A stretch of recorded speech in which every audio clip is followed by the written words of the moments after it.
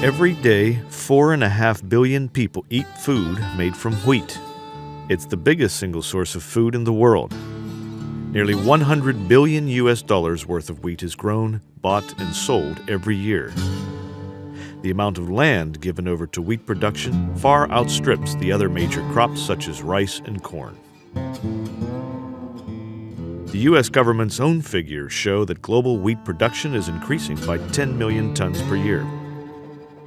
The wheat I grow comes from wheat that was grown by people thousands and thousands and thousands of years ago. And I don't feel that I have the right to violate that for the people who are going to come after me. It is impossible to overestimate the importance of wheat to so many people in so many different cultures. China, traditionally considered to be a rice-eating society, actually tops the global league tables of both wheat production and consumption. The thing I like the best is harvest time.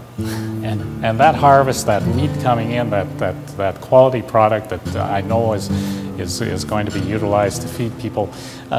This is what farming is about, because certainly there are better ways, easier ways to make a living. Wheat is an essential ingredient in hundreds of foodstuffs. Bread, pasta, couscous, noodles, cakes, cookies, pizza, even beer. But for most people, wheat simply means one thing: their daily bread. From the sliced white loaf to the bagel, from the chapati to the baguette, bread is one of life's essentials.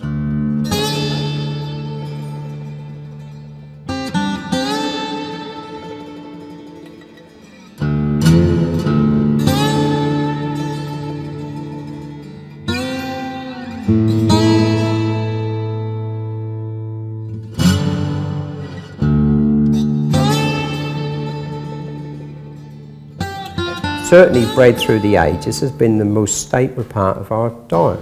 In many countries, or in the vast majorities, it's still the staple diet. And it's a very dangerous product to mess about with. Nations have fallen for this bad quality of the bread in the past, and they've been built on the strength of it. Wheat is the world's oldest crop. Originally a wild grass from the Middle East, farmers have been cultivating wheat for more than 12,000 years. It was the ancient Egyptians who discovered that wheat flour makes the best bread. By the 20th century, industrial-scale bread baking was the norm in Western countries, but the recipe remained virtually unchanged. The first step in bread making is to prepare the flour by sifting and blending. The other ingredients, such as sugar, yeast, shortening, milk, and salt, are weighed or measured carefully according to set formulas.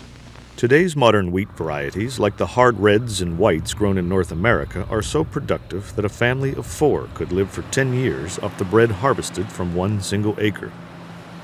The ultimate super crop, wheat is so versatile it can grow in the blistering Australian sun or the snows of the Canadian prairies. The expertise needed to grow today's modern wheat varieties is the product of thousands of years of experience, breeding, and science.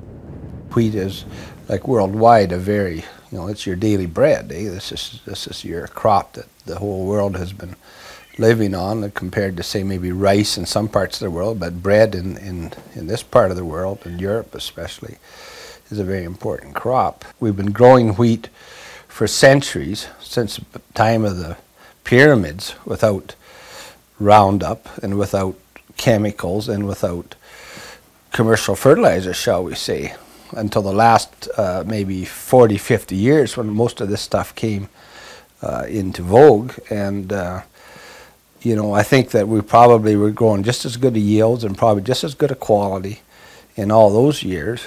Maybe a little more labor intensive, but no, I don't think it's necessary at all. Between them, Canada and the United States grow nearly 1/5 of the world's wheat, second only to China. Half of the U.S. and 3/4 of the Canadian wheat harvest is shipped abroad. Europe, Japan, and Southeast Asia are the main export markets. If, for whatever reason, these countries stopped importing North American wheat, prices would plummet and already hard-pressed farmers would be squeezed even further.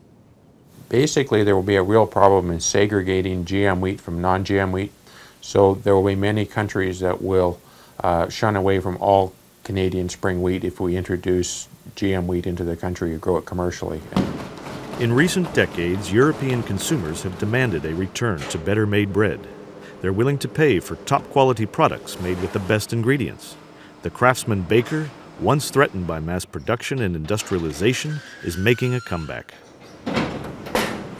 We use the best quality flour. It has to come all the way from Canada, but that's by the way.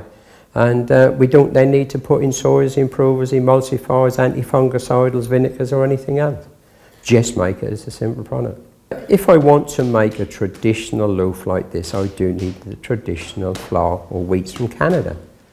We take a very pragmatic view at the moment, and the British consumer does not want a GM loaf and is not prepared to accept GM ingredients, therefore we won't have GM ingredients. So who would put at risk the wheat that billions depend on for their daily food? Who would jeopardize the livelihoods of thousands of North American wheat farmers? Who puts money before food and environmental safety? And who, against all the evidence to the contrary, is trying to convince farmers there's a market for genetically engineered wheat? Monsanto, that's who. I feel it's absolutely incredibly atrocious to see what's happening with companies like Monsanto. There's so many aspects of what's happening that point to the fact that they're just doing this without any proper regard. And to me, that's, as far as corporate stewardship would be concerned, you know, it's obviously not on the books for a company like Monsanto. They don't have any proper regard for their fellow man. Genetically engineered foods could pose problems for human health. Experts are concerned about the possibility of antibiotic resistance, the creation of toxins, and nutritional changes.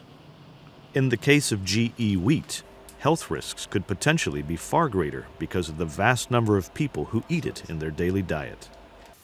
I guess this question is still out. How good or how bad are they to our environment and to ourselves ingesting it?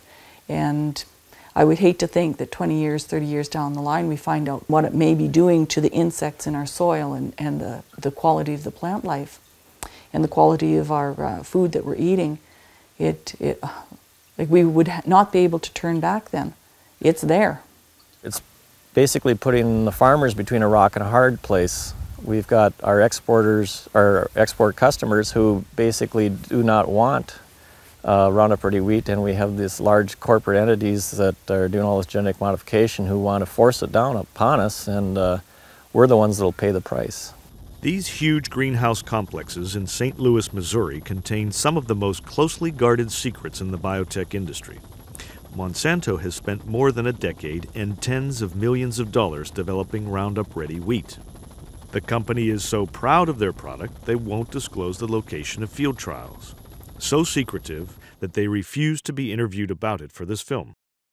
Perhaps not so surprising, given the dubious track record of other GE crops like soybeans, corn, and canola. Once you bring in this wheat, or with a genetic modification or genetically engineered wheat, it's there forever. I mean, there's no calling it back if there's something wrong with it or if there's a problem with it. It's there forever. There's no question that you can keep it segregated from your regular varieties because it can't be done. So the question is not whether or not you want to grow this particular variety, it's whether or not you want to be stuck with this forever. It might not be long before the genie is out of the bottle. Monsanto has recently filed for government approval to grow Roundup Ready wheat commercially in both the U.S. and Canada. If that approval is granted, genetically engineered wheat could be growing all over North America in just 2 or 3 years. There is a regular market in countries like the EU for their high-quality wheat, and it's very likely we will lose those markets, particularly for organic wheat, for example, if in fact we introduce GM products or GM wheat into this country. European consumers have already made their feelings felt about genetically engineered food. Millers, supermarkets, and food manufacturers recognize this and maintain a strict ban on any GM ingredients. But don't just take our word for it. Research from the Canadian Wheat Board shows that 2/3 of their customers reject genetically engineered wheat. For some specific varieties, the figure rises to 80%. Even the Canadian and U.S. markets themselves, traditionally in favor of GE food, won't buy it. Flour millers and food producers all over the world are queuing up to say no to GE wheat. Their message to Canadian and U.S. farmers is quite clear. If you grow Roundup Ready wheat, we'll go elsewhere for our supplies. It is critical customers perceive the bakery's bread as being GM-free. Personally, I don't think Roundup Ready offers a lot to consumers. GMO wheat will for sure be a market destructor. If you do grow genetically modified wheat, we will not be able to buy any of your wheat, neither the GM nor the conventional. Flour millers strongly doubt that GM wheat, or even conventional wheat that may contain GM wheat, will be acceptable to the Japanese market. The European milling industry will simply not buy 1 more kilo of US wheat at all if Roundup Ready wheat is commercialized. We will not do anything to erode consumer confidence. Give us Roundup Ready bread? I don't think so. You've got to hand it to Monsanto. Even in the face of such worldwide opposition, they're still trying to persuade farmers that Roundup Ready wheat is the way forward. The company's PR machine spins the line that they won't push GE wheat until they're sure the markets want it. But they don't sound too convincing. We acknowledge the trade is a vital component of North American agriculture. Wheat is a highly scrutinized crop because much of it ends up on grocery shelves in the form of bread products. We're never going to sell the seed of biotech grain until we know we have the demand. For organic farmers in North America, the introduction of Roundup Ready wheat would spell disaster. They're already reeling from contamination by other GE crops, notably canola, soya, and corn. The tiniest trace of Roundup Ready wheat would be enough to make an organic miller or baker look for alternative supplies. Canada is seen as a very pristine supplier of product to the organic market. Definitely one of the top suppliers in the world, especially for bread wheats. And for us to jeopardize that relationship for something that at this point in time is unregulated seems to be a bit of a travesty in my eyes. Basically, organic market is one of trust and reputation, and the people could, the buyers could very simply move on to somebody else if they even suspected that, potentially there might be a problem down the road. That's bad news for organic farmers in Canada who are worried about the effects of GE crops. Many are already facing major financial problems because of contamination from GE canola. The Saskatchewan Organic Directorate is suing Monsanto and fellow biotech giants Aventis for the loss of $14 million worth of organic canola. The lawsuit also claims that organic wheat exports, valued at $170 million, will be wiped out if Roundup Ready gets the go-ahead. It doesn't take a whole lot of contamination from a neighboring farm to happen for the wheat that I'll be growing to be contaminated. And that's certainly something that is already being demonstrated by canola, and there's obviously the threat only by the GE wheat trial plots that are being grown across Western Canada. There's a possibility that some low-grade contamination is already happening out there. And it's not just organic farmers who will lose out if Roundup Ready wheat is grown commercially. Conventional wheat farmers are also worried. Something that, like seeds, really are the commons. They've been part of an exchange amongst farmers for a number of millennia. The corporate world, their business strategy, they're appropriating that entire history of wheat, and they're patenting it, and they're taking possession of that. And this is the commons. This is something that should be freely exchanged amongst farmers, amongst researchers. Monsanto primarily wants to introduce transgenic GMOs into Montana. They first talked about doing it in 2003, now they're talking about 2005. And there's a lot of unanswered questions. If we lose our export markets, and we know that Japan and the Philippines and Korea and Egypt and the European Union, that they've told us they don't want GM crops, especially GM wheat, and that will further depress prices. the economic situation in North Dakota right now is bleak without genetically modified wheat. If it's introduced prematurely, if it's introduced without certain safeguards in place, it will be a crushing, crushing blow to our economy. Of course, loss of export markets is only one problem farmers will have to face if genetically engineered wheat gets the go-ahead. Like other Monsanto crops, Roundup-ready wheat will bring a whole host of other problems with it. Already, farmers throughout North America are embroiled in lawsuits with Monsanto over GE soybeans, corn, and canola. Experts predict the consequences of GM wheat will be even worse. I do not believe that our handling system and storage system will be capable of keeping GM wheat and non-GM wheat separate. It cannot be done. There will be a problem. And who pays if farmers lose their export markets just because of admixtures that occur down the stream of commerce? If the farmers do their best, they could still lose their export market. They could still have their wheat rejected.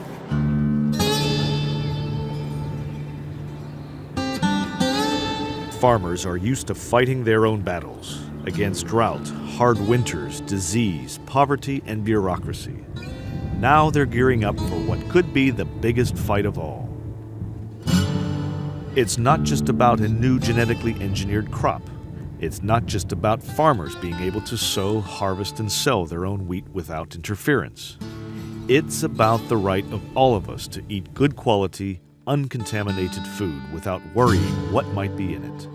It's about the bread of life.